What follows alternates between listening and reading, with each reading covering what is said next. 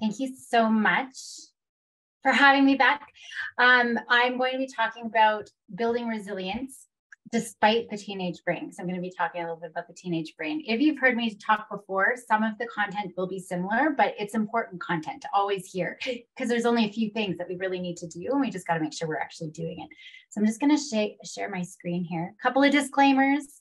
I'm a crybaby. There's a good chance I'm going to cry. Chances increase the later it gets at night. So put that out there, especially when I'm talking about other kids. But I'm so happy to see so many of you here tonight because this is a very important topic. And if you're hearing things again that you've heard me talk about before, there's a reason why. So just to recap with anxiety, it's the most common mental health concern in our children and for adults as well. And there's been major increases in the past decade. It's only spiked since COVID. So even before COVID, we were seeing anxiety at huge epidemic levels, but COVID, it's just grown exponentially. Now, it's not something that they outgrow. Anxiety actually gets worse over time, not better. And it's the leading reason why kiddos are going to emergency rooms and hospitalizations. And unfortunately, when we wait, it's harder. I always say it's going to cost you more tomorrow than it is today. Pretty much anything when it comes to our kids. We've got to get on top of things. And certainly that's true for anxiety. And especially as they start getting into tween and teen years, because teens specifically are so susceptible for developing anxiety. And so it's really important that we're addressing this sooner than later. But even if you've got a teenager, I do, my oldest is in grade 11, we can still treat anxiety at any time. But untreated anxiety, it's the leading predictor of depression in our teens. So it usually starts as anxiety and it turns into depression. And then it goes on into adulthood. And it definitely is harder as we're adults. We can still change the brain and we can still manage and treat our anxiety. It's just certainly harder. But there is a silver lining. Anxiety can be prevented, and it's the most treatable disorder out there. So that's why I'm so happy to have so many people here, because if you've got the right tools and the right know-how, it's not really a problem. So over the past decade, I've developed this anxiety compass. It's a program just kind of giving a roadmap for how do we help kiddos manage their anxiety. I don't have time to go through all of it tonight. You're going to get an overview of the most important pieces. So just a recap of what anxiety is, we've got this pre-built system to protect us. We see something that's going to eat us. We're either going to fight or run away, right? And when we realize we can't fight and we can't run anymore, that's when we go into freeze mode. So this is a really simplified view. We see something scary, we see a threat, and our brain, that amygdala, if you can see that little pink thing right in the brain, it's about the size and shape of an almond. And we actually have two. That's a key part of our emotional network in our brain. So we see danger and it releases adrenaline from hormones in our brain out into our body, so that adrenaline, so our adrenal glands are right here above our kidneys, that sends out adrenaline to rev up our body to prepare us for fight or flight. And we can do amazing things. You've probably heard of moms who can like flip over cars when their baby's trapped inside. I've actually know a story of two teenage girls who lifted up a 3,000-pound tractor off their dad. It had flipped over and was crushing him. Like literally a minute later, he would have been crushed to death. But these two girls picked up this tractor. So there's an incredible amount of energy that's going through our system, right? Where it's priming up our system so that we can run or fight or do whatever it is we need to do to face the challenge that's in front of us. So we can't get rid of anxiety and worries. We have to have it. We can't get rid of that amygdala. We have to have it because it's there for our survival, right? And I think that that's really important because so many kids and parents just want the anxiety gone, right? And when we can't get rid of it, then we start feeling helpless. And parents are like, there's nothing that works. And kids are like, I'm always going to be like this. But being human means we're going to feel worries. We're going to feel stress. We're going to feel some anxiety at some point in our life. Earlier, they were talking about trauma. Pretty much everybody in their life is going to experience some sort of trauma. So it's normal. This is a really protective feeling. And I think that that's really important. And if we think about it, you know, the important key pieces here are it's temporary. It goes away eventually. Even if you're in the middle of a panic attack, eventually that panic attack is going to subside. So it's temporary and it's not dangerous. It wouldn't make sense for our body to hyperventilate on itself, right? Or to cause heart problems on itself in that moment when it's trying to protect ourselves. So I think that that's really important. Yes, lots of cortisol in the body can lead to heart failure and other difficulties, but it's when we're not using the energy that's in our body properly. And I'll talk a little bit about that. So worries are to be expected. There's developmentally appropriate fears. You know, when our kids first started going to daycare or school, it was normal to be separated, you know, having that separation anxiety, because I don't know if this adult here is going to protect me from being eaten, really, right? You know, I know my parents are going to protect me from danger. I don't know about this person. So that makes sense. Switching schools, our high school kiddos who are transitioning to university or to adulthood, that's a huge transition. Starting a new job, new relationships, those are all appropriate. So why are we here? Why are we talking about anxiety? When it's normal, it can be really helpful. The problem is it becomes a disorder when there's no end. So normal worries, there's a beginning, there's a middle, and there's an end. But it's a problem when there's no end, right? It's just on and on and on. So that amygdala in our brain is just setting off alarms all the time. It's kind of like a fire alarm, a faulty fire alarm that's always sending off alarms when you just burn toast. Now, here's the problem. The brain can't tell the difference between a real threat, like we're about to get eaten by a tiger, and I've got a math test, or that girl just looked at me funny, or somebody posted something on social media. The body and the brain is going to react the exact same way as if there was a predator right there about to eat us, right? So all of those things are happening in our body and in our brain. And so it becomes really hard, you know, if you are trying to talk to a crazed mother with her baby caught in a car, there's no rationalizing. And so there's no rationalizing either, even if we're just worried about an exam. So kids start to worry themselves just with their own thoughts. So even just thinking something stressful is enough to trigger that amygdala. And when that amygdala goes, everything fires up again, right? And so the physical symptoms start to become a problem because then, especially our teens, they start worrying about, I don't want people to see me turning red. I don't want them seeing me sweaty. I can't go to school because I've got a stomach ache and I'm scared to throw up, right? So those physical symptoms become so uncomfortable for them that it's just intensifying the stress, because now they're worried about that. It's going to re-trigger, something's wrong, and the alarms are going to go off, and on it goes, creating this vicious cycle. Now, I take a transdiagnostic approach, meaning I don't really give labels. Yes, we've got, you know, generalized anxiety and social anxiety. Actually, we're all socially anxious beings, because if we weren't part of a tribe, we would be eaten, right? Our brain hasn't changed much in hundreds of thousands of years. And so the world was a very different place then. And we really had to be with our tribe to be able to survive. There's phobias, you know, there's kids who are scared of needles or dentists or going to school or presenting in front of others or being around friends. Some kiddos are just scared of everything. But it doesn't really matter. Anxiety is anxiety is anxiety. So it's essentially, when we're looking at a definition, anxiety is essentially we get sucked in something scary, it becomes too much, it overwhelms our resources. And here's the most important piece. It's the belief that I can't handle it. So that's what anxiety is telling us, is I can't handle it. And the way we respond is really based on how we perceive the demands, right? And if we feel that this situation way outweighs any resources that we have to handle it, they believe that they can't manage it. And that's the problem. And so there's this fear of uncertainty, what's going to happen, and I can't handle it, and I need you. And that's going to be really important for us to think about. I'm not going to go into causes. We know it's a combination of genetics and environment, but it's really not very helpful to look at what's going on. We are all predisposed to anxiety. It's just part of being human, part of trying to stay alive and stay safe. So I think that that's really important. But I do want to talk about the teenage brain. And this is true even for our tweens. So, you know, as they start hitting, my younger one is 11. She's part of this group as well, our tweens and teens. So there's a few things going on.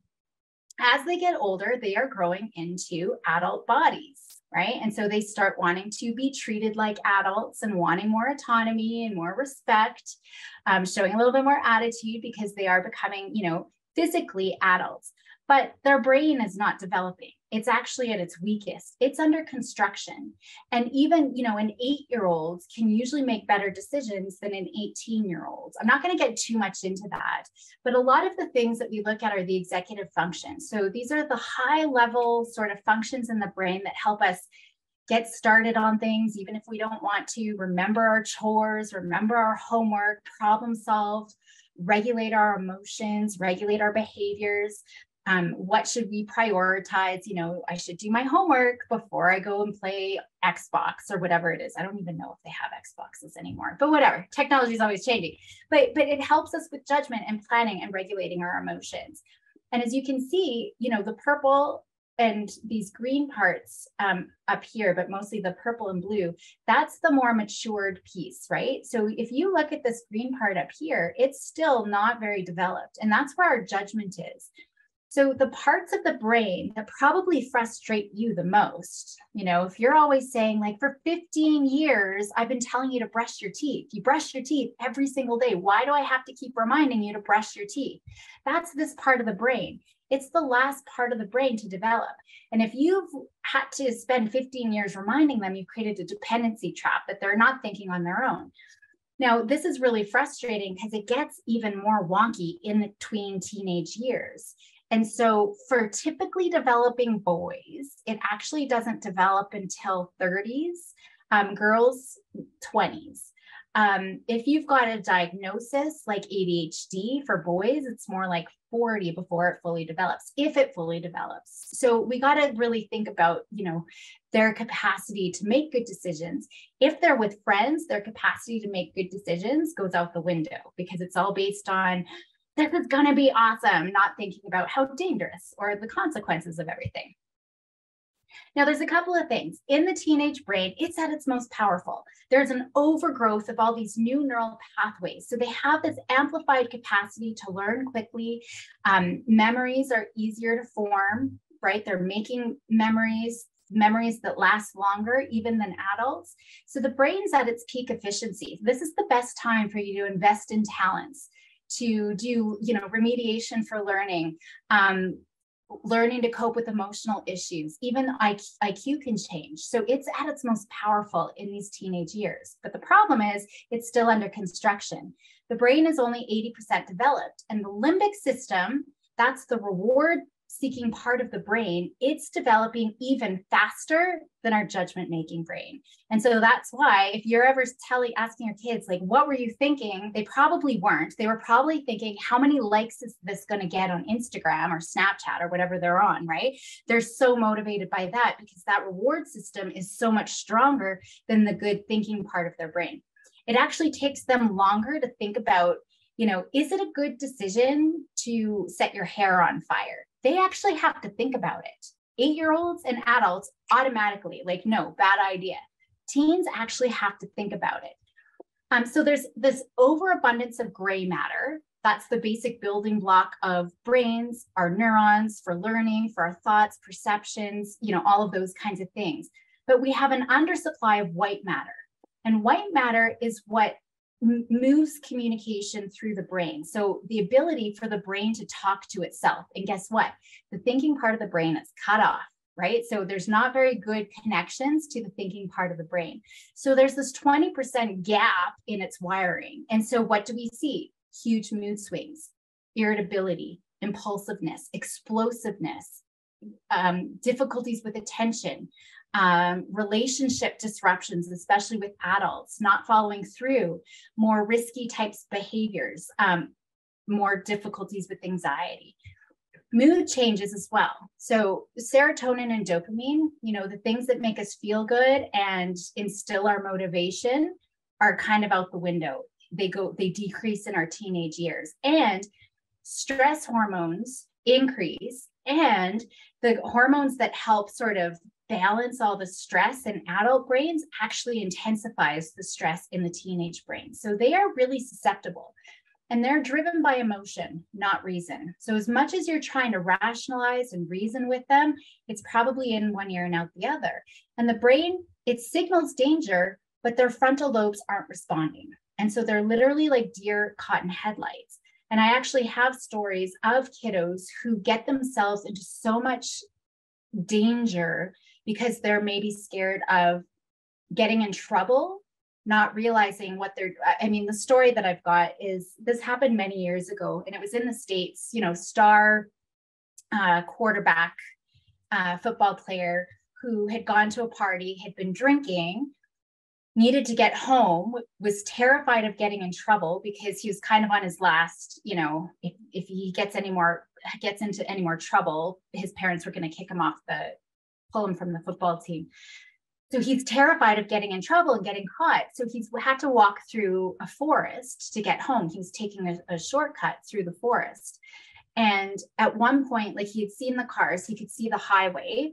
And at one point there were police lights that had gone down the highway. He panicked, right? As kids do, they think everything is about themselves. And so he went deeper into the woods, even though he should have been, you know, walking, staying by the highway, but he got so lost in the woods, they couldn't find him, you know, through the night. They found him the next day. He was still alive, but frozen solid. He had such bad, not freezer burn, frostbite, that they actually had to airlift him to a severe burns unit, and he lost all of his fingers, couldn't play football again. So not thinking, right? He knew that there was danger, but it was the wrong danger. And that's the thing. They're so vulnerable. They learn quickly, but they're not necessarily focusing on the right thing. And so they end up making really poor decisions. I want to talk just a little bit about how much our kids are stressed, because this is the #1 contributor to anxiety. I don't want to look too much into causes, but I think knowing the changes in the brain, decrease in serotonin and dopamine, they're already susceptible to anxiety. And then we add more stress on top of that, and that's going to be a problem. Now, again, when they're stressed, our kids are acting out or zoning out. So our generation is more stressed. These kids are way more stressed than any other generation. And a lot of it has to do with the amount of information that they have through social media, through the internet. You know, we've got crises happening all the time. They've been hearing nothing about wars and school shootings. And even though it's in other parts of the world, their brain has a really hard time. Even the teenage brain has a really hard time separating that's there, this is here. Add on everything else that's going on in their life, busy schedules, tests, sports, relationships, fighting with parents about brushing their teeth or everything else. All of these things compound, and it's a big piece of all of the stress is how much screen time that they have. And we've got this world of competition. They have to be effortlessly perfect. It's not just enough to do good in school and get the best grades and be the best, you know, chess player and debate person and getting valedictorian and volunteering. Like, they have to be perfect in so many different areas and exceed all expectations. And, you know, just the competition to get into universities and things like that, it can be really hard. Like, I literally work with grade 4 students who are worried about what university they're going to get into. I was never thinking about university. Like, not at that age, right? And so it's really hard. There's just so many things going on. But just knowing that social media, the more access they have, they're more anxious, less happy, and it does contribute to lower grades. And just all of the expectations and the messages that they get about beauty and relationships, and oh my gosh, you know, they're best of friends, and they're just seeing the picture perfect sort of things that people are posting, thinking that's people's real life. And it's really hard for them. So I think that that's just one piece to keep in the back of the mind. I can do a whole workshop just on screen time, but I just wanted to, knowing that we have a little bit of time, I just wanted to quickly touch on that. The biggest thing, though, is the adult traps. And this is something you have direct control over. And this is kind of what I want to focus on for right now, and probably for most of the talk today. I don't want to make people feel guilty. I always say to parents, you know, they should tell you as soon as you have your newborn, here's your baby plus 5 pounds of guilt compounded daily for the rest of your life. So it's not meant to make you guys feel guilty or anything like that, but it's just to be aware of what are some of the traps that I fall into. And look, I'm an expert on parenting everybody else's kids. I'm an expert on anxiety, and I fall into these traps too, right? When my kids listen, and they're always listening to my presentations, they'll be like, hey, remember when you said this and this and this? Why do you not listen to your own advice? So I fall into it too. The first trap is catastrophic language, where we provide safety information like, hey, kiddo, remember to lock the door behind me. Just don't open it for anyone. I'll be back in an hour, right? That's good safety language. But we add on the catastrophic language. Like, otherwise, if you don't lock up, somebody's going to come in and break in, and they're going to steal you, and they're going to steal all our stuff, right? We add on that language, and that our words are really influential. Good safety language. Hey, kiddos, put your seatbelts on, period. But we add, otherwise you're going to go flying through the windshield and smash your head in and be quadriplegic for the rest of your life, right? We always add that catastrophic language. And for an anxious kid and a stressed out kid, that can be really nerve-wracking. And they start picking up, the world is a dangerous place. All of our, you're too high, slow down, eek, be careful. That's really dangerous too. Yes, we have to protect our kiddos and we have to minimize risks for students, but what ends up happening is they don't learn to take any risks. Everything is dangerous, and we're telling them to be careful all the time. So they're believing, I can't handle it. I can't do anything on my own, right? And that becomes, and even this is nerve-wracking. When I never drive with my mother anymore because she'll, hammer on the fake brake on the passenger side and grab the dashboard. Even she doesn't even have to say anything. It's just her body language. And I start getting stressed. It really stresses us out. When we're overcritical, kids are feeling like they're never successful enough or never good enough. And it doesn't even have to be this extreme where we're always on their case that you're not good enough. It's just, hey, Johnny, remember to put your shoes away. Hey, dude, what are you doing with your dishes? But did you walk the dogs? Like, even those little reminders, it's nag, nag, nag, nag, nag, but it feels like nothing is ever good enough, right? We're always correcting something. When they're babies, we're all like, oh, you're so cute and beautiful and everything you do is awesome. But as soon as they start walking and talking, 95% of what comes out of our mouth is usually some form of corrective feedback, right? Even if they do the dishes, we're correcting, oh, you missed the spot, right? They wipe the counter, but oh, you missed the spot. They're feeling like they can't do enough. Conversely, we're always rewarding being the best at everything too, and that can be really hard. Blaming genetics. I hear this all the time, right? We say it's a imbalance in the brain, which, by the way, was debunked like in the 80s. We know even with depression, there's no chemical imbalance. Yes, there is a genetic component when we look at anxiety, but saying stories like, oh, they came by it honestly, I was anxious and my parents are anxious, my whole family is anxious, they're just an anxious kid. That's not helpful because it starts to set in this identity of, I'm anxious, therefore there's nothing I can do about it. And there is stuff we can do about it. So we don't want to do that because we don't, especially in teenage years, they really start to internalize that. And a lot of my teens actually get angry at me when I say we can manage this anxiety. You don't have to be anxious all the time. They get mad at me because it's become part of their identity, and we don't want to do that. We ask leading questions. So leading questions is usually more about what you're worried about than what they're worried about. And I remember when my oldest was in grade 9, she'd made a comment about sitting in the hallway reading a book for lunch. And I was like, oh, who are you with? She's like, no, I was just reading by myself.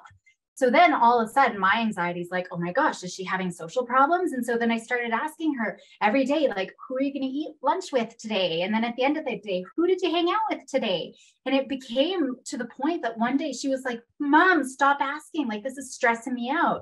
So I created this problem with her.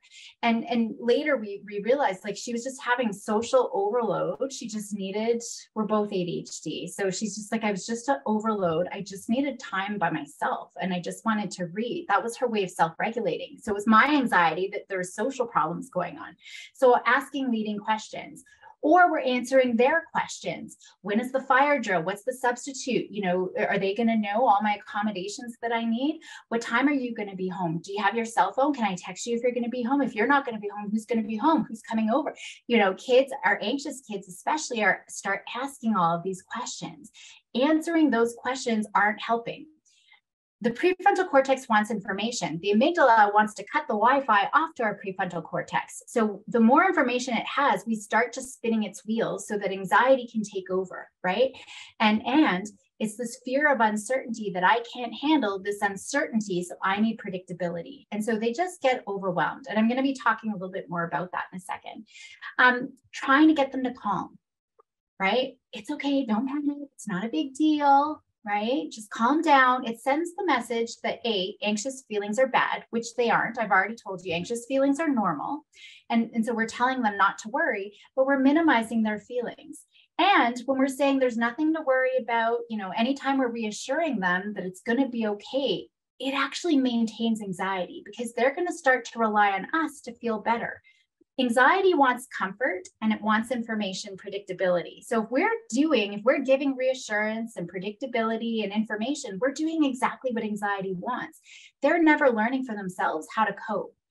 And it becomes this compulsion. And I've got so many high school girls, boys do too, but girls especially, I've got so many right now that I'm working with who can't go to school until their mother tells them that their hair is perfect, that their outfit is perfect. They need this reassurance to feel better. They're not problem solving and figuring it out on their own, right? And so we do things like that. And we're minimizing too, when we're saying not to worry about it, we're minimizing their feelings and sending the message that they have control over how they feel. None of us have control over how we feel. If we all had control over how we feel, we'd be happy, go lucky every single day. We don't. How we respond is where we've got the choice, but not how we feel. But there's lots of things that we do. We might check under their bed. See, there's no monsters here for younger kids, but maybe for older kids too. I actually have a lot of teenagers who are still sleeping in their parents' room. Like I said, we think that it's going to go away and they're going to outgrow it. But I tell you what, there's so many teens still sleeping in their parents' bedrooms. I still have a few teenagers who are still wearing pull-ups for bowel movements. So we got to be careful with this. Maybe we're checking lights. Maybe we're checking their temperature, right? We're checking their homework. Reassuring is never going to help. If you've done it once, you're going to have to do it again. They're never actually going to feel better. The anxiety is only going to worsen it. The only thing that's really going to happen is you're probably going to exhaust yourself or get frustrated yourself having to do this all the time. So like I said, saying don't worry doesn't work. They get stuck in the constant need for reassurance and they're not developing any skills. They're not developing their problem solving skills, right? And it's impossible for them to not think. If I said, don't think of your left hand, whatever you do, don't think of your left hand. You've probably not ever thought of your left hand unless you cut it, right? But as soon as I say that, your first thought is about your left hand, even just for a split second. So we want to make sure that we're not doing that and not minimizing how they're feeling. The other problem is too, kids can't see the things from the same perspective. So if they're stressed out, if they're freaking out, if they're having a panic attack, literally the Wi-Fi to their rational thinking, calming down brain is offline. They are in survival mode. Their body is jacked up with so much adrenaline and cortisol, and their emotional brain is just saying danger, danger, danger. They're not hearing anything you say anyway. It's literally going in one ear and out the other. So any reassurances that you're doing, it's just very reactive. They're not hearing it anyway. So we just got to think about that. Again, anything that you do to give certainty, predictability, comfort, we're actually making anxiety worse. We're participating in exactly what anxiety does. And so accommodations, I'll just quickly go over this. If you guys have an IPP, IEP, LSP, whatever you guys call them for accommodations, great, fantastic for dyslexia or, any learning disability, autism, ADHD, fantastic. But with anxiety, actually, the accommodations are very enabling. We're making the anxiety worse, especially when we're letting kids avoid anxiety. So the wrong types of accommodations can be really problematic. And there's a few things that we do, even if you don't have an IPP, just maybe there's some behaviors that you're doing to accommodate. Two types. One is participating in anxiety. So you're checking. So maybe making sure the doors are locked, for example, or checking homework before it goes to school tomorrow to make sure it's perfect. Anything that we say, it's okay.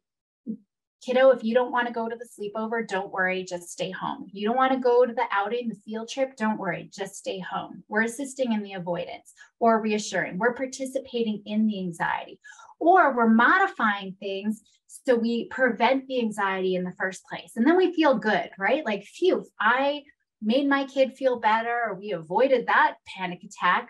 aren't we so good? We're actually making it worse whenever we do these types of things. So if we're accommodating, if we're doing things differently for the sake of anxiety, we actually know that anxiety is more impairing and more severe with poor treatment outcomes in the long term. So we got to be really careful. So I'm always asking parents, what are you doing for your kids that they could be doing for themselves? And this is true if you have an anxious kiddo or not. So if you've got an anxious kiddo, what are you doing for anxiety's sake to avoid anxiety? That's a problem. But even if you don't have an anxious kiddo, are you reminding them every day to brush their teeth? Are you the one checking in to make sure they've got homework or tests? When are they going to learn those skills? If they're not learning it now, they're not going to learn it as an adult. Well, they will when they get fired from their first job, right? We don't want that to happen. It's going to cost them more tomorrow. So we got to start thinking about, some of those things. These are just an example, and I can send you guys the handout so you don't have to worry about too much. But if you're not going places, if you're leaving the light on still for them at night because they're scared, right? If I still have it's incredible, some of my teenagers who still can't be on a different floor from the parents, or somebody else on the same floor as them, let alone staying home alone, right? That's just too scary. My oldest daughter still doesn't like, it's dark out now, right? And she still doesn't like going outside to walk the dogs like after 4 o'clock because it starts getting dark. She's like, it's all murdery out there. And I'm like, okay, well, go and see. Tell me when you get back if you got murdered, right? If you're murdered, well, there's nothing we can do. I know that that's morbid, but that's the kind of thing, like we've minimized otherwise if we say anything else. But this is a big thing, especially when I see the teens. I'll just give you a minute to read this.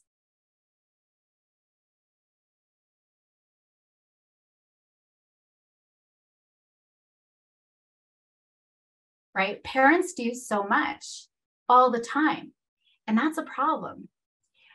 I remember, I don't even think my parents knew what grade I was in. I actually had fake ID because my dad messed up my birthday by a lot. And I had government military issued ID that made me a couple years older. It was fantastic. Once I was, able to go to the bars at 16 with my 18-year-old ID. They had no clue what was going on in my life, right? But I was successful. It's if we helicopter too much, we're actually impairing brain development. So we got to be careful. So anytime, yeah, kiddo, I'll check over your homework.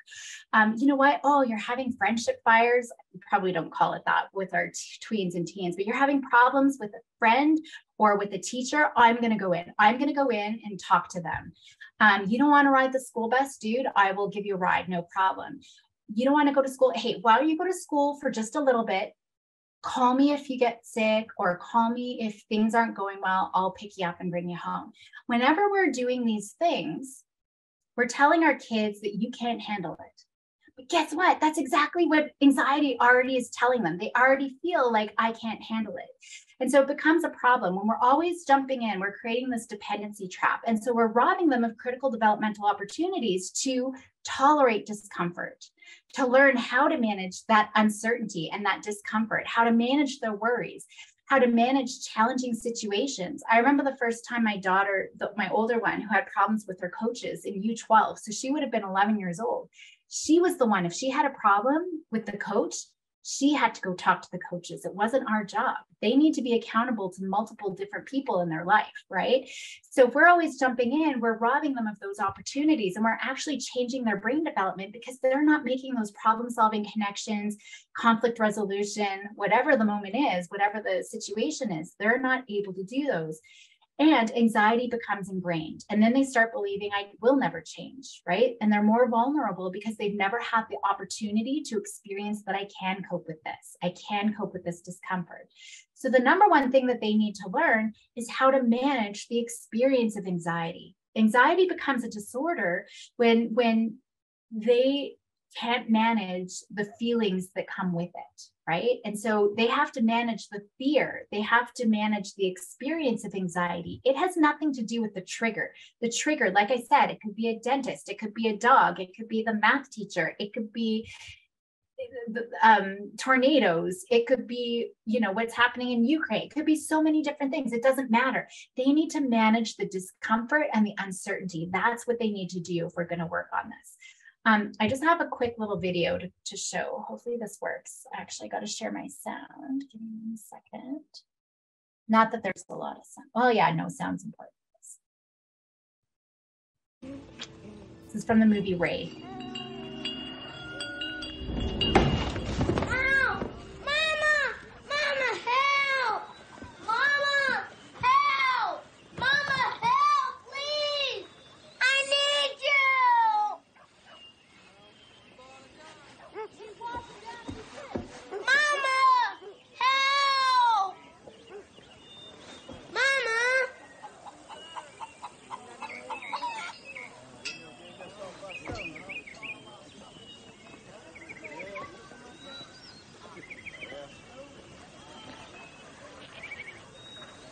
I assume you all know, but he's blind, just in case you don't know that. Have good now. Come on.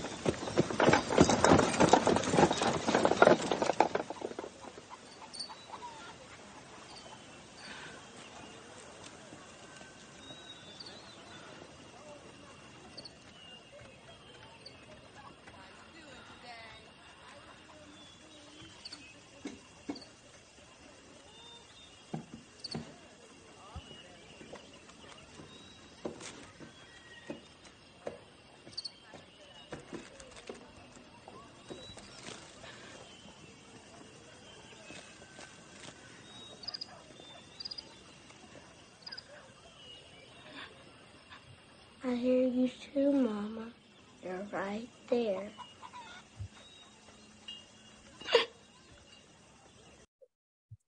And had she jumped in, see, I'm going to cry. I'm a crybaby. Had she jumped in, he never would have learned. Like, who knows? We might have never had Ray Charles, right? If she was always jumping in and babying him. And this is kind of what we got to start thinking about. How can they start doing things for themselves? They don't always need us. So how we respond makes all the difference. So maybe you're looking for strategies on how they need to work on their skills. I'm going to tell you the secret. If you change how you respond to anxiety when it shows up and to stress when it shows up, you're going to help them build their skills already. Right there, he was forced to, in that Ray clip, he was forced to figure it out. And then he was able to, experience the world in a whole new way. But he had to figure it out for himself. So he was already, in that just 30 seconds, so much more resilient by doing it, just because Mom didn't even have to do anything. She just didn't respond. So we need to become effective emotion coaches, right? And so it's not us. The analogy that I love around coaches is they're there to support and encourage, but they can't go out onto the field and do the play for the kids. They can't go up onto the stage and do the recital, right? If they're the violin teacher. They are there for support, but ultimately it's the kids who have to go out there and do it themselves. And so being an effective coach, first, in the heat of the moment, we're giving them space for regulation. If they're coming home upset and stressed out or angry, parents usually jump in. What's wrong? Tell me what's wrong. What did you do? What happened? Or if they, got in trouble and we're at the principal's office, what were you at the principal's office? We start drilling them.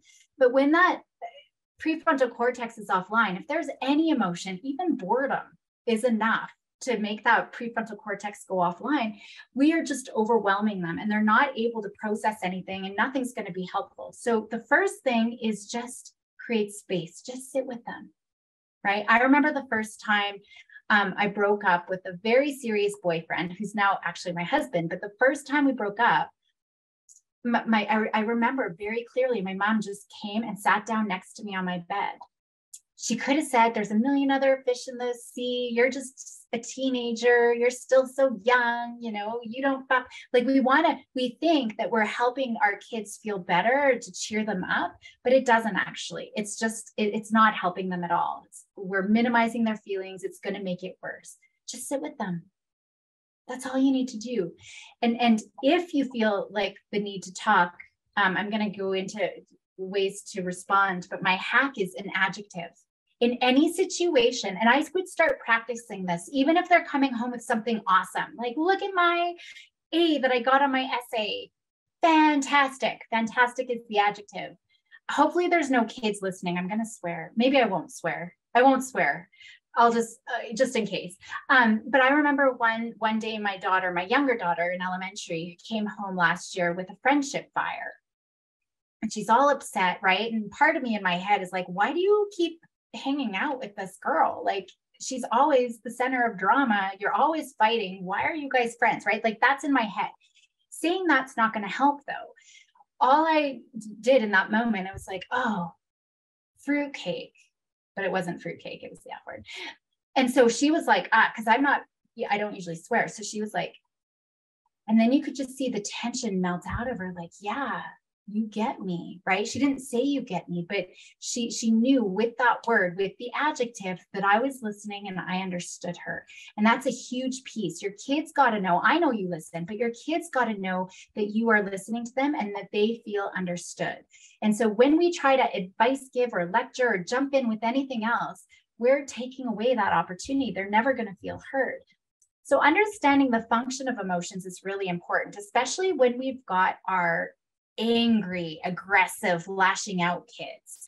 Anger isn't a primary emotion. The primary emotion underlying anger is fear. They're protecting themselves. And if you think about any time, if you've hit your head on something or stubbed your toe, you probably responded with anger, like, oh, shoot, right? The pain part of your brain is triggered.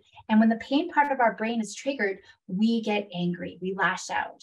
And so we might see the screaming and yelling. Maybe this is a teenager yelling at his parents, but there's disappointment. Maybe there's hurt. Maybe there's fear of, if I can't go out, I'm going to be the laughing stock. I'm going to be the loser, right? Who knows? It comes out as disrespect, but there's something else going underneath. So you can respond very differently. If you're thinking of this kid as being disrespectful and entitled and aggressive, and you can't take that tone to me, you're going to respond very differently than if you see a kid who's hurting and in pain. So we got to talk less and listen more.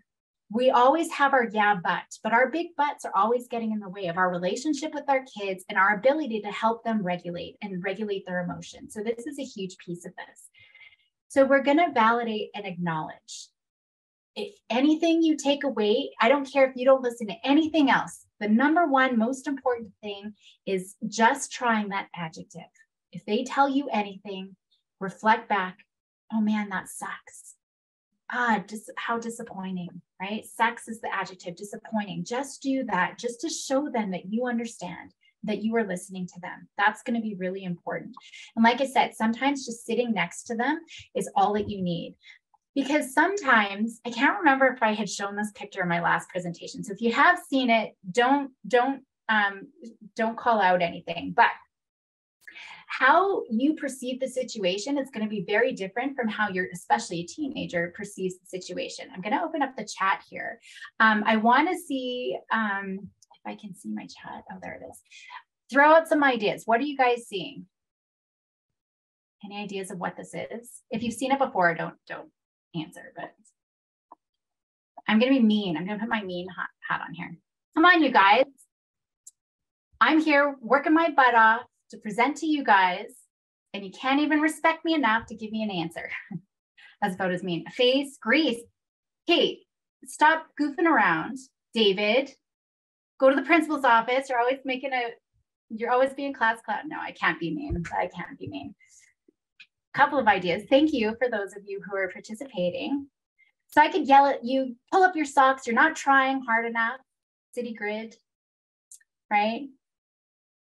You're just so unmotivated. When I was your age, like we could give them, all our lectures, we could be mean. Okay, so punishing isn't working. Well, thank you to the three of you who did try. I'm going to switch tactics here. I'm going to be nicer. Kangaroo near the bottom. Okay, interesting, interesting. Do I have the next screen? No, I don't. Okay, so I'm going to change. I'm going to give you incentive. $20 to the first person who can tell me what it is. Now I'm going to incentivize you, right? I'm going to add a reward. So punishment doesn't work. What if I add a reward? Anybody? Any guesses? $20? Okay, so some of you might be motivated, like, I just want to know, right? Amoebas, nice. David's still trying. Oh, a skull, maybe. So just because we're all looking at it, you can all see it, right? So I can be mean and call you lazy and unmotivated and never doing anything good enough. I could try to reward you, right? But if you can't perceive it, that's not going to help. I see a cow. And unless you can see a cow, we're always going to be butting heads. We're never going to be on the same page. Now that I've said it's a cow, some of you are going to be like, oh, it's a cow. Some of you probably still can't see it. So I'm going to try. Let me see if I can outline it. So now I got to show, oh, why is my pen not working? Yeah, highlight. Let's see if this will work. Oh, but not yellow. Okay, let's see if I can. Oh, it's not letting me. Okay, sorry, but here's the face. I don't know why it's not letting. Oh, now it is. Here's the cow's head. There's its eye and a little bit of shadowing down the face. Ear. Another ear. This is its body, hind leg. Okay, so now that I've sort of drawn it out, some of you might be able to see it. Some of you still might not be able to. But unless we can see the same picture, we're always going to be butting heads. And that creates a lot of stress, right? And you will always see things different from your team. That's why we want to make sure that we're understanding that we're both seeing the cow. Because if you're seeing a cow and they're seeing a rabbit, right, it's going to be hard. We're never going to be on the same page. So that's an important piece. When we're looking at effective communication, we've got to make sure that we see the same picture as them before we are able to help them at all. Now, your goal is to not escalate them further, right? Your goal is to create a calm space. If you cannot do that, if your amygdala is starting to ring, get yourself out of there. And it's okay to say, oh, my amygdala is starting to ring. I'm getting a little stressed. I'm going to be in the kitchen. Or I'm going to go for a walk, right? That's great modeling, to use your words to say how you're feeling and what you're going to do to go self-regulate. But you can let them know, I'm going to be there for you. When you're ready, just come and find me in the kitchen or in my bedroom or wherever I am. Don't take it personal. When we're upset, the kids go for the jugular, right? They are going to say, you're the worst parent ever. I hate this family. Why was I even born? I wish I wasn't alive. Right? Or they'll go there. They're pulling at our heartstrings. They will say, and the rational brain just isn't thinking. And no, we don't want to not take those comments seriously, but we can't get sucked into it. Anxiety is kind of like a cult leader. It wants to suck everybody into it. And we get in there and we don't realize we're part of this cult. We just don't want to get sucked in. So in the moment, we're not taking it personal. We can actually say, thank you. Thank you for having this blowout right now, because now I get to work on my co-regulation skills and I get to help respond in an effective way, right? So it's just focusing on what's most important. And in the heat of the moment, the focus is our connection, my connection with you. We want to create that safety, calm place, especially when we're looking at trauma, but even with anxiety. Oh man, only 10 minutes. I've got 50 slides to get through. I don't think that's going to happen, but I'm going to try. So effective response is supportive, adjective. I hear you. I understand you. I see the cow with you. And confidence. Oh man, that sucks with your friends. So what are you going to do? Right? We might have a million ideas. We are a wealth of knowledge. We've had a whole life of experience to share. They don't want to hear it. They got to learn their own experience. They have to learn through their own experiences and figure things out on their own. So that's going to be really important. One of the greatest answers, I don't know what's going to happen, especially if they're answering, coming to you for answers. I don't know what's going to happen. I don't know when the fire drill is. I don't know what time you're going to be home. I don't know who's going to be there. So on the one hand, if you do nothing else and you just learn to respond effectively, you're already going to be promoting your kids' resilience. On the other hand, We got to make sure that we are doing things differently and our kids are doing things differently. So we want to do the opposite of what anxiety wants to do. And I'll often do a chart. Okay, so you're freaked out about going to the birthday party. What does anxiety want you to do? Stay home. What does anxiety want me to do? Let me stay home. We got to do the opposite. So what's the opposite? Go to the birthday party, right? That's where we want to get to. Now, we can't just talk about it. This is the thing. We can't just talk about resilience. We can't just talk about growth mindset and being brave. We could talk for 10,000 hours about learning how to swim, but I wouldn't then, after 10,000 hours of talking about it, throw a kid into the deep end and assume that they can swim. They actually have to learn through experience. 90% of what they learn is through experience. And so when they avoid things, they're not practicing, they're not growing, and they have no experience to say, hey, I can handle it, right? Because anxiety wants to tell them that they can't. When we look at resilient kids, they can respond effectively to everyday challenges and stressors. Sorry, my dogs are here, if you hear anything in the background. So when I look at the speed of recovery, first of all, it's their willingness to feel anxiety. The willingness to go to school and not know if my outfit is perfect. The willingness to go into the test and write the test, even though I'm not sure how I'm going to do. The willingness to go and ask somebody out on a date, even though I don't know if they're going to say yes, right? Or talk to my teacher about a really hard situation. I don't know what they're going to say, but it's the willingness to feel that in the first place. And so it's about doing. It's really about doing. So we want to create opportunities. And this is something that I know I've talked about before, right? And it's so important in everything that I do. So when I look at curing anxiety, it never goes away. So I never worry about trying to turn it down. But the goal is when kids aren't worried about feeling anxious anymore. They're not worried about all of the discomfort of the feelings of awkwardness. Right? So there's lots of different things. So it's kind of like Captain Dan and Forrest Gump. You know, he's up there, you call this a storm, right? It's that like, bring it on, anxiety, do your best. I'm still going to go to the sleepover. I'm still going to write my test. I'm still going to go to the trip, you know, the grade 9 trip. So if I'm uncomfortable, then I know I'm on the right track, right? That's what they got to get. Yes, my amygdala's rung. I get to build my resilience brain. That's where we need to get. So it's a lot of repetition, doing things. So there's a couple of ways of doing this. Capitalizing on current challenges. There's challenges every single day, right? So how can we capitalize on that? If they have a falling out with a friend, don't give them advice. Be there to support them, but let them figure out, how are you going to handle this? If they've got a test tomorrow and they haven't studied, well, how are you going to handle this, right? We're going to be asking them, how are you going to handle it?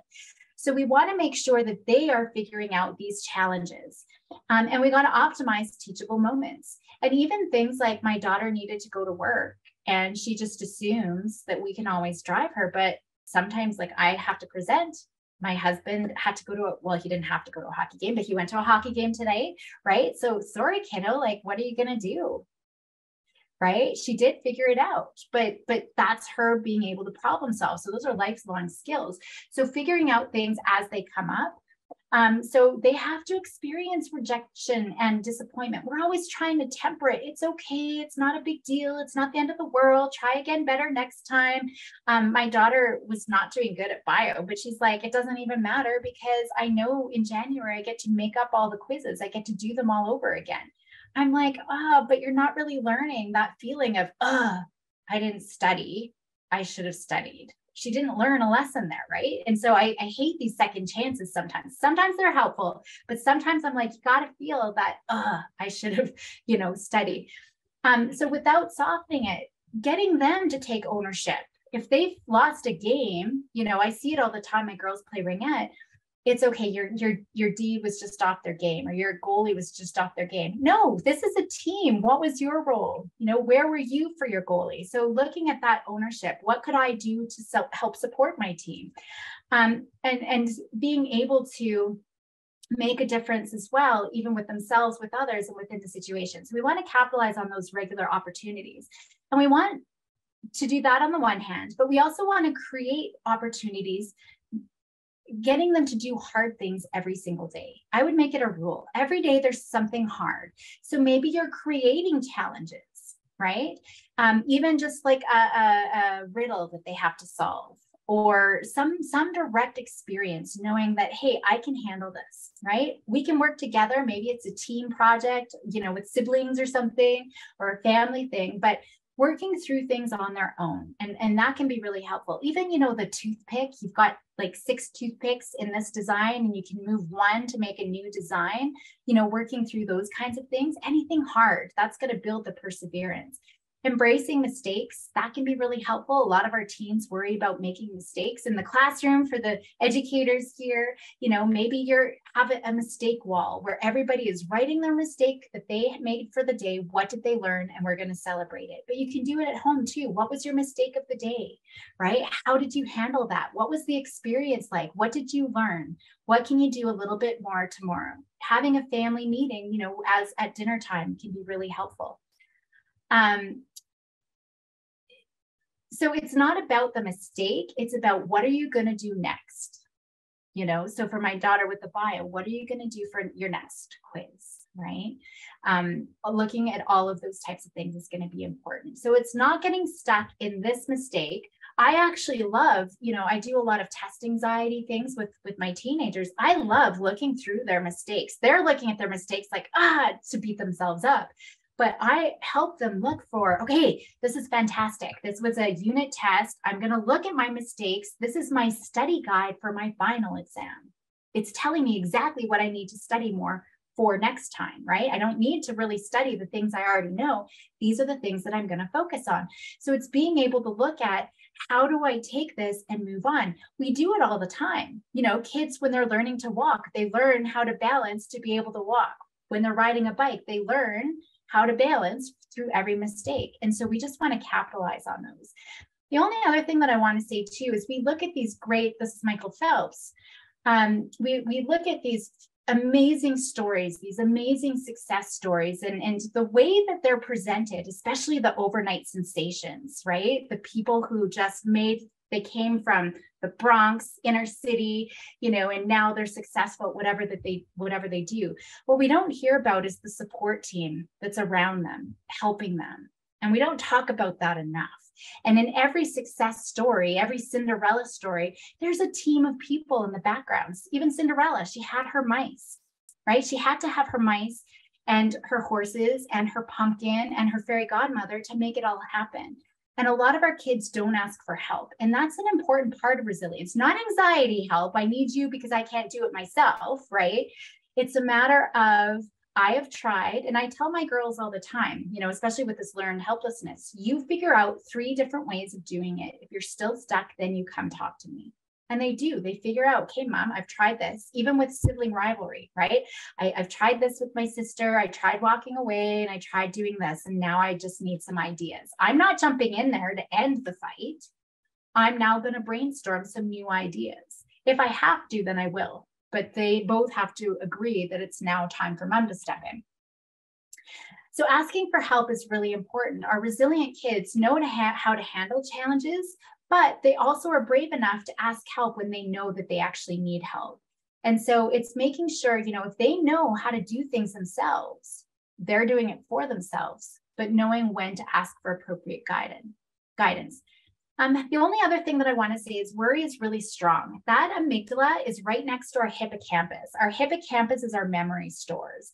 And so anxiety is really good at making us forget the times that we've been successful. And our brain actually has this negativity bias where we latch on to all of the negative memories, the scary memories, the sad, angry memories, all of the things that we think of as sort of bad memories.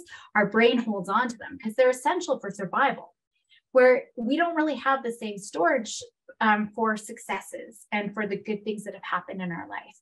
And so what ends up happening is our prefrontal cortex, rational thinking brain, remembering all of the good things, it's cut off. And so we're only remembering our failures. And so we want to create memory bridges of times that we were successful. And so one visual that I love doing, and you can do this, I even do it with my high school daughter, is you have your 3 circles, and I write everything on a sticky. I've got a wall of stickies over here. So I would write all of your successes, things that kids can do perfectly. And even if it's, you know, a video game, the things that they love doing, reading, riding their bike, driving, whatever they are doing, you're going to put that in pen. Because when you get to that point, you usually are successful. You don't have to relearn it. Maybe you're expanding your learning, but you're successful with that. Everything else that's hard, put it on a sticky. And so what ends up happening is, so everything's hard on a sticky, it's temporary. We're going to move it. So what are we going to work on? So maybe we're working on managing social anxiety, specifically putting my hand up in class or complimenting someone, making friends, right? What is it that we're going to work on? Maybe it's being able to go into the classroom to write a test and not in the office, right? We're going to put that on the working on it. And when it becomes easy, we're going to move it over to the success, and then we're going to write it in pen. So working on something every single day. My daughter had a lot of social anxiety in junior high, and we actually had a bravery jar, and we brainstormed 100 different things, you know, compliment someone that you don't normally talk to, buy a friend their favorite chocolate bar and give it to them. Hey, I was at the store, grabbed myself a chocolate bar, was thinking of you. Saying hi to someone in the hallway, looking at people in the hallway and smiling as you're walking down, right? We put those things, we broke them into little individual papers, put them in the bravery jar. So when she walked out the house every morning, she picked a thing out of the jar. What is my thing that I'm going to do today? And then I did have a reward after, because we need to get their buy-in. For her, just literally some licorice and an episode of Modern Family, and she was super happy, right? And so that's what she was motivated to do. So the most important thing of everything that I've talked about is you responding effectively. But on the other hand, looking for these opportunities and creating opportunities for them to be doing things and figuring things out on their own. Fast and Furious. I do have a couple of podcasts if you're interested in hearing more, learning more from me. One is Parents of the Year. It's just my husband and I talking about various issues. This week is should we fight? Should parents fight in front of their kids? So lots of different ranges of what we're talking about parenting. And then Overpowering Emotions is predominantly me. I do sometimes have guests, but I'm talking about all things anxiety. I'm still, even though we're in December, I'm still talking about back to school success, because there's so many things school related that's stressing our kids out. And I started that in August, and we're still in December talking about that, but it's all things about anxiety and emotion regulation. So if you want to check those out, do. We have a few minutes left for questions. And I'll send you guys those handouts so you don't have to worry about that. Yeah, any questions? One thing I will say, I just actually presented at a school on Friday, and the teachers were just like, well, we've got all these accommodations in our IPPs, and, you know, how do we get parents to buy into this tough love? I'm like, whoa, whoa, whoa, whoa, whoa. It's not tough love. Right? It's not suck it up, you're on your own. I think I just wanted to make sure I clarified that. We are still there. We are really supportive. We're very validating. We are there for them, but we're not solving things for them. We're not trying to make them feel better or solve things. I think that that's really important. Yes, it is being recorded and should be available to everyone to watch again. Yeah, I'm glad it was helpful.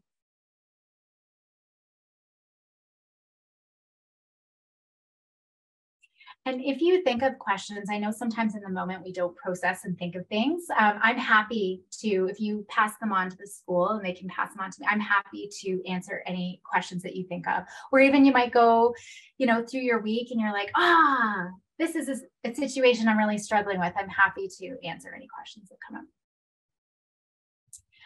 Can you say a bit more about how to regulate our own emotions when confronted by a big challenge with our kids or students? So yeah, that's key. If you can't, one thing I didn't talk about, I don't have my big water bottle, but we'll just use this little water bottle. We got to think of this as our ability to regulate. So to be able to regulate, we need a full cup. Our teens might have half a cup, barely, right? But think of babies. Babies don't have any capacity to self-regulate at all. So parents have to do it all, right? We are doing all of the regulating for our kids. They cry, so we warm them up, we rock them, we feed them, we dry them, whatever it is that we need to do. So teenagers might have half a capacity. So we have to fill that other part up. And that's a problem when they want to be adults. We think that they should be adults, but they only have half capacity. So I love that you asked that question, because we also need to fill up the rest of their capacity. And if we are anxious, our nervous systems talk to each other. And so we're just going to escalate their piece. Right now, if you don't have the skills, I would say proactively create a cue. You know, for my daughter, she would say, puppy. Like if I'm on my computer, this is one of my traps. If I'm on my computer working on a report and my kids are coming in bugging me, I'm a little snappy. And so my kids will say, puppy. And that's like, oh yeah, okay. I can see that I'm not, you know, able to regulate right now. But maybe talk about proactively when everybody's calm, to say, just, you know, if I'm stressed, I'm going to leave. I'm going to say my cue word and I'm going to leave. I would say, just get out of there first, right? And give, you know, say puppy, going for a walk, or whatever that is. If you have a partner, that could be great. Like if you can tag team off of each other, that can usually be really helpful. But I would say you got to go and do your own work before you get your kids to do their work, because that's going to be a huge piece. I love Unwinding Anxiety. It's an app that you can use. It is admittedly very expensive, but there's I think a 7-day free trial, and you don't even have to buy the full. You can just keep it on the free app. But that's good because it gives you daily check-ins. The more you can check in with your body and how you're feeling, just dropping in. It's not to relax. That's not it. It's about keeping your prefrontal cortex online. And that's what we need to do with our kids too. So if you're dropping into the body, recognizing, okay, I'm really stressed and I feel that stress in my chest, and it's a clenching feeling. And then you really got to pay attention. Is it more on my left or is it more on my right? Okay, it's more on my right. Just by dropping into your body, you're keeping your prefrontal cortex online. And if you're keeping your prefrontal cortex online, you're better able to regulate. And so being able to be more aware of, okay, I'm getting stressed. That's kind of the first key, is just that self-awareness. So I love the Unwinding Anxiety app just for that. Other ways, I mean, the typical things just to lower your overall arousal level, breathing, relaxation, all of those things in the moment really don't work. But you practicing them proactively is really helpful. The one hack to the amygdala, I kind of mentioned that we can't turn that anxiety dial down. We really have zero control over our emotions. The only hack, though, is exercise. Because if you think your amygdala is triggered, you're in fight, flight, what does your body want to do? It wants to run, right? It wants to fight, it wants to run. And so cortisol becomes a problem when we sit. If we sit and grab a bottle of wine and, you know, zone out on Netflix, that's a problem. That's when cortisol is a problem. Cortisol is otherwise very healthy for us. It's actually very helpful for our immune system if we do something physical. So the only hack that I would say to that anxiety dial and to regulate our own emotions is to go do something physical. I know we all know it. It's just figuring out what the barrier is to getting and doing something physical. So even if you just shake, you know, in the moment, if you're feeling like, or, you know, just jump, you see boxers, you know, as they're coming out, they're just shaking off that energy. Shaking is our natural way to calm the nervous system down. So if you've ever had a close call, like a close accident, and you were shaking afterward, that was your nervous system trying to calm itself. So even just doing a little shake can be helpful. So hopefully those ideas are helpful. Okay. Medication, fantastic for something like ADHD, not for anxiety though. Or depression, to be honest. But for anxiety, it becomes a safety behavior. So again, no skills are being learned. They're never learning to manage their anxiety. So the minute they go off medications, they're right back at square one. And they believe, I can't function without my medication. So I personally would say medication is never a good thing per se.